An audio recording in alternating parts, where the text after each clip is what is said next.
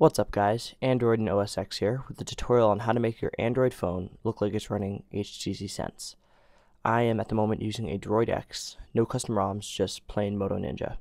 So first thing you want to do is go to the marketplace, you search for He Launcher, H-E-L-E-U-N-C-H-E-R. It should be the first option.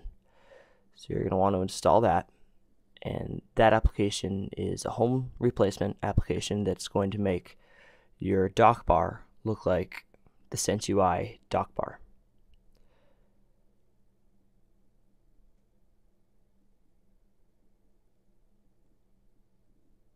So when you go home, it's going to default look like it's running Gingerbread. So what you want to do is you want to hit Menu and go to Customize and scroll to the right until you see the Sense one. And you can see there's a couple other ones if you want to make your phone look like anything else. So tap Sense, hit Apply. And now you can see your dock bar looks like it's running Sense. And your application tray looks just like Sense UI. So what you want to do is you want to scroll down, go to Browser,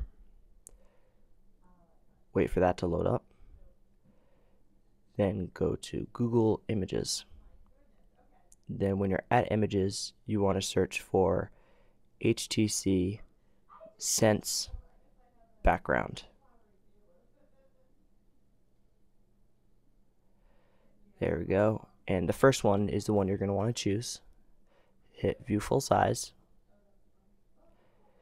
And once you're there, hold your finger on it and tap Set as Wallpaper. Now there are live wallpapers of Sense UI that you can get on the marketplace, but those cost money and we want to do this for absolutely free. Alright, next thing you want to do, go back to the marketplace. There we go. And open or search for No Lock. This is going to help with our lock screen. It should be the second one down and it's going to be free. So install it. And then you want to go to the search bar again and search for lockbot, L-O-C-K-B-O-T. This is the application that's going to make our lock screen look like it's running Sense.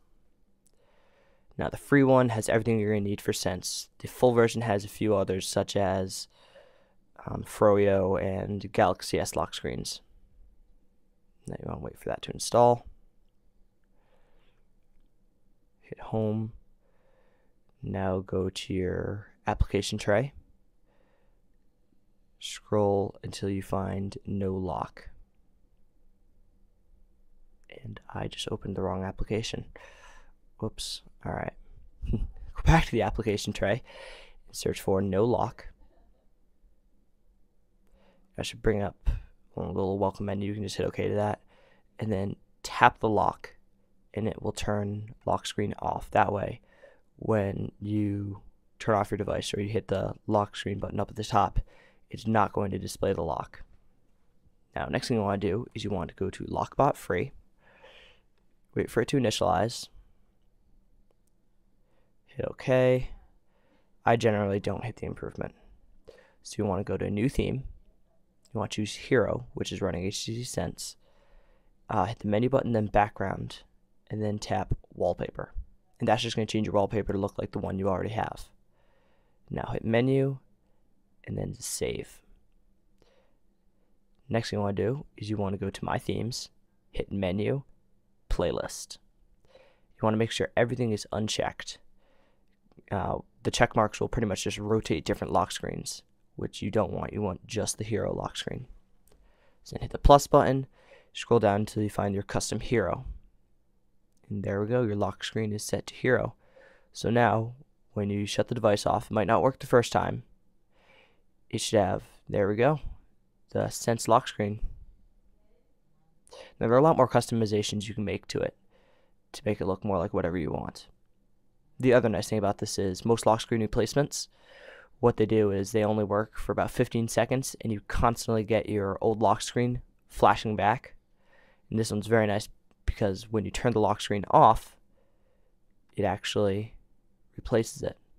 So next thing you want to do is you want to get a keyboard, and the link to download the keyboard will be in the description. It's in the .zip, so you might want to move it from your computer to your phone. So I'm in my keyboard settings right now, and I checked HTC.IME mod. And now what this did is it activated the HTC Sense keyboard from the Evo 4G. Someone took it out of the ROM and ported it to work on the Droid X. It actually works very nicely. I use this keyboard more as my original. So then go to some place where you can type in, hold your finger, and go to input method. And then as you can see, you can choose the HTC keyboard, and it will pop up and work just like it does on, say, the Evo or another Sense phone.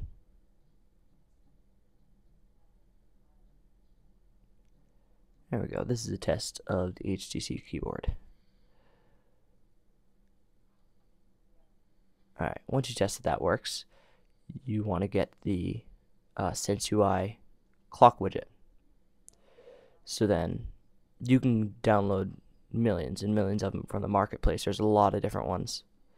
So what you want to do is you want to scroll down until you find yours. I have Sense Analog Clock. Now there are a lot of different settings you can go through, like weather, Fahrenheit. I just set a fake location.